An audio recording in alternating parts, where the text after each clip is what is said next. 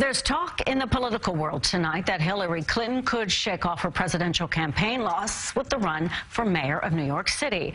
CBS 2 political reporter Marcia Kramer says that Mrs. Clinton's people are doing nothing to squelch that speculation.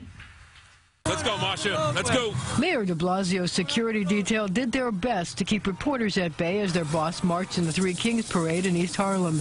After all, it was not the one day a week his honor entertains questions from reporters. But my question was about a queen, not a king, and I did my best to seek the mayor's thoughts. Mr. Mayor, how do you feel about Hillary running for mayor? How do you feel about Hillary Clinton running for your job? Marcia, no question. De Blasio's unwillingness to engage did nothing to kill the buzz about Hillary Clinton seeking the city's top job. It's everywhere, from New York City to Washington, D.C., and all over social media. It also didn't stop the speculation about what it would mean to have her in charge of Donald Trump's hometown.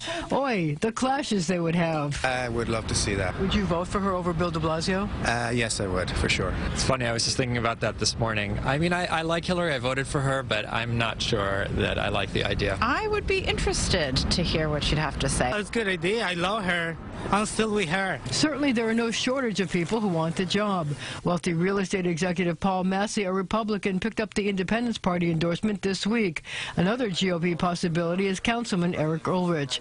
The current crop of Democratic wannabes include State Senator Tony Avella, former Councilman Sal Albanese, supermarket magnate John Catsimatidis, and private investigator Bo Dietl. Bradley Tusk, who ran Michael Bloomberg's 2009 third-term mayoral campaign, has been actively looking for a candidate to oppose de Blasio. He did a mayoral poll that included Hillary Clinton. She won the 5 boroughs in the election in a landslide, and I think that she wouldn't even really have to run ads or do anything else, purely being on the ballot. And while many think the possibility of a Clinton mayoral campaign is, well, a long shot, her campaign is doing nothing to stop the speculation. One person told me that Team Clinton can't start commenting on every little piece of gossip. Another told me it's hers for the taking. Dana. Marcia, thank you.